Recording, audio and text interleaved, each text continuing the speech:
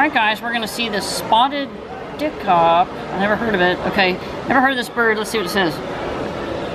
Ground nesting may make the nest vulnerable to predators, but the parents will fake injuries when necessary to lead predators away from eggs and chicks. So it's a common bird. Okay, pretty interesting. And let's take a look.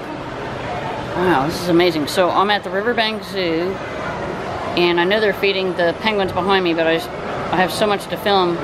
So, hi beautiful bird. I'm in the birdhouse, guys, and I did not know how many individual aviaries that they had here. Look how beautiful. How pretty birds. So these birds right now may be sitting on eggs for all we know. Look how fabulous. And that is quite a beak for a bird that's not too big.